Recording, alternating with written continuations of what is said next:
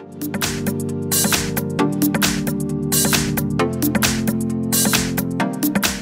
I've got INFINIX Hot 9, and let me show you how to change date and time on the following device. So at first you need to open the settings, then find and select System and click on Date and Time. Here, as you can see, you can use network provided time, or you can choose GPS provided time. It's also the automatic setup, but if you'd like to set it manually, just turn it off, and now you can set the date and time manually by yourself. So from now on it's up to you what date and time it currently is. Then you can also switch off automatic time zone, and you can select one from the following list.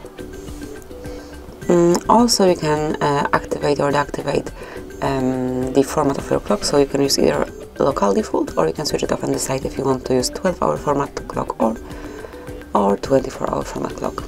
And actually that would be all. This is how you can set up date and time in your INFINIX.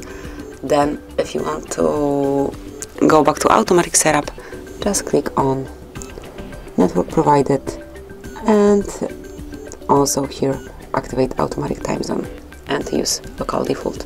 So this is it, that will be all. Thank you for watching. Please subscribe our channel and leave the thumbs up.